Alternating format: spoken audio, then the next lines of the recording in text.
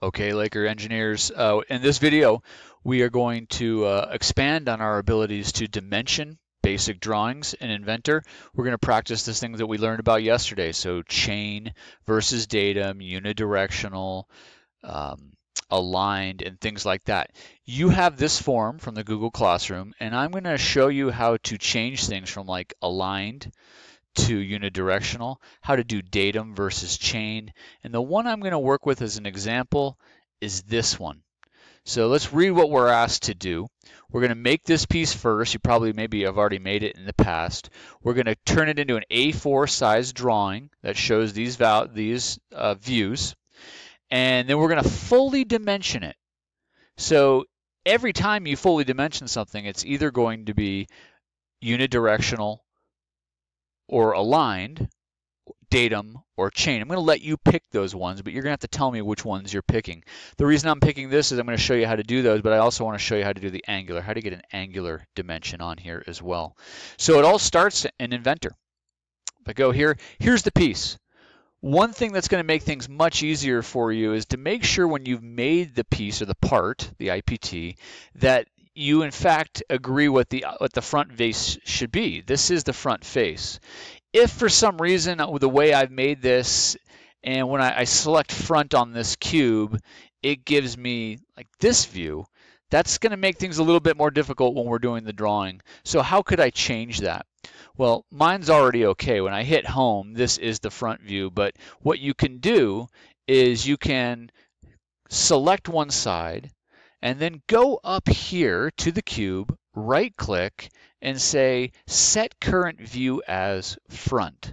And that will then redefine what the front view is. That's important because when we place this into a drawing, we want to have it already as the correct front view. Let's go ahead and do that next. So I have the piece made, and now I'm going to go ahead and make a drawing.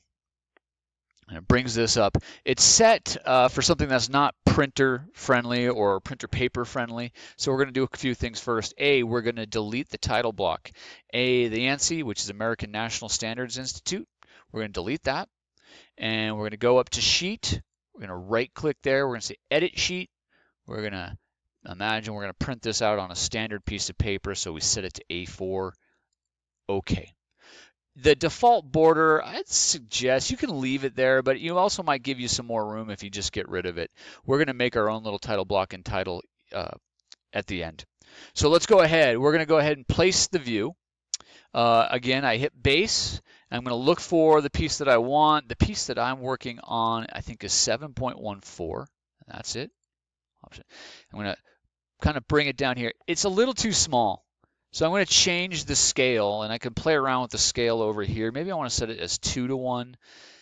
I think that'll work. So I'm going to leave it as 2:1. I'm going to hit OK. And it shows me the front view. And that's why it was so important, nice to define the front view in the IPT file. So now I'm going to place the other views. Projected, click it, pull it up. There's the top view. There's the isometric view. And then there is the side view. I'm going to right click that and say create. And I think that that's okay. This is a little crowded. One of the things I can do is get that red box, right click it and do edit view. And I can change this one just by itself, the isometric, make it a little smaller. That might be a little bit better. Okay. So I have all the pieces placed. The next aspect we want to work is we want to start actually dimensioning it. Let me show you the difference between datum and chain and how simple it is to do in Inventor. So the first thing we're going to do is we need to go to annotate and we're going to do dimension. Now the slow way to do it, but it's perfectly fine, would just be to click it, click a dimension, and then just start clicking them. You click there, pull it down, and you have to hit OK. And then keep doing it over here, pull it down, you have to hit OK, and so on and so forth. You have to hit OK. That's fine to do it that way. There's nothing wrong with it. There are some faster ways if you know about datum and chain dimensioning. So I'm going to delete those dimensions, and I want to make sure I'm not in the dimension mode, so I'll hit escape. I'm going to just click them, hit shift, right click, delete. Get that guy again. Delete. So let's learn how to do datum first. So we'll do datum on this drawing here. So datum is baseline. Baseline is Inventor's version of datum. I'm going to show you how this works.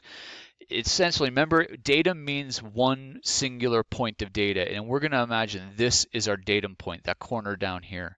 So we're going to make measurements from horizontally from this line, vertically from this line. So let me show you how simple it is once I have baseline selected. I'll go ahead and hit the first one. I can hit, oh, you know what?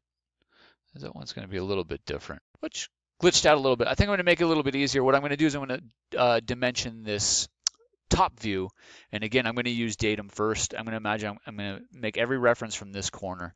So let's do our horizontal dimensions first. I'll click that starting line, this one, this one, this one, this one. Now I'm going to right click, continue. And I'm going to bring it down here, click it, and then hit enter, and it's there. So everything has been measured from this line. Now I need to do the vertical dimensions too. And again, baseline selected, so now I'll just select the vertical lines. Right click, continue, pull it out this way, click and enter. That's datum. And it's all measured from this point, right? Everything vertical is measured from this line. Everything horizontal is measured from this line. So datum is a really common way to dimension things. That would be an example of datum. In Inventor, we use baseline. Again, I'm going to delete all these and show you chain next.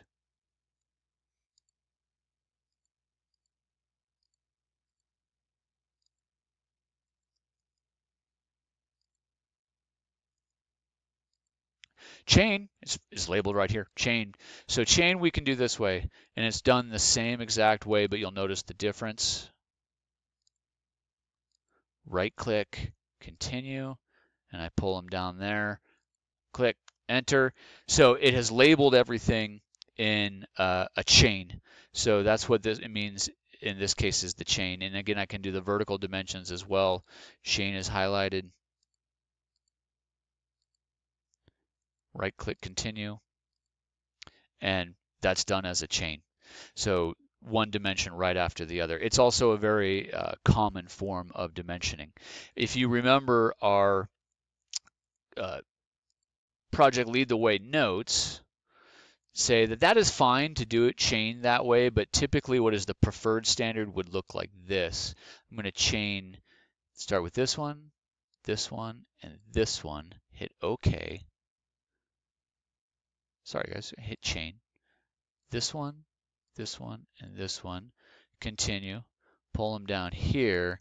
And then what's very common is then to just dimension. Sorry guys, I keep forgetting to hit enter.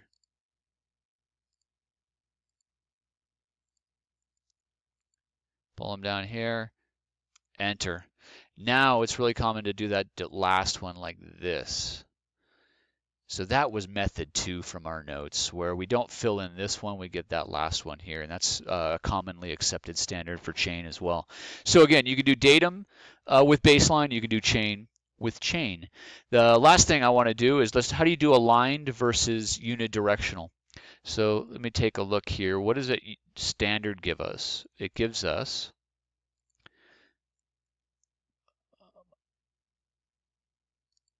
gone too fast here.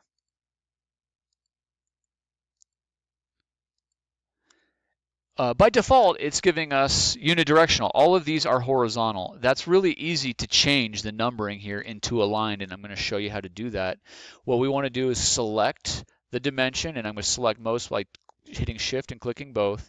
Right-click, New Dimension Style, Text. I'm going to go over to linear to the far right, and the picture says it all. This one has them printed horizontally. This one has it vertical or aligned. So I'll click that.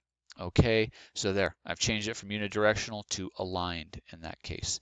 Last part of this video is how do we do angles, and that's really simple. We're just going to hit dimension. A couple things, then I want to get an angle maybe between this line and this line. So I'll click on this line, and then I'm going to come over real carefully. Oops, don't want to dimension that line. And mouse over and you're going to get this little icon that looks like an angle. So I'm going to go ahead and select that, and I might pull that out for that angle. And again, I hit OK. One thing I don't want to do when I'm doing angles is I don't want to select the center points of those lines.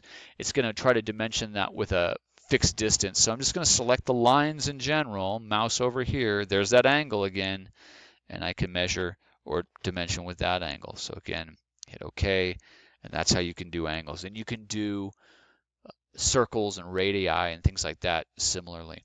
All right, that should get you started. The last thing we want to do then is we want to put some sort of an indication of who made this title, who made this on there. We're going to put some text. Drag out a text block. I think we're going to probably find 1.25. 0.125 is good. You're going to put your name. In this case, maybe I chose to do chain.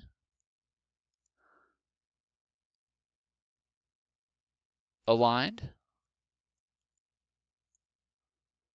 And angular. Hit OK.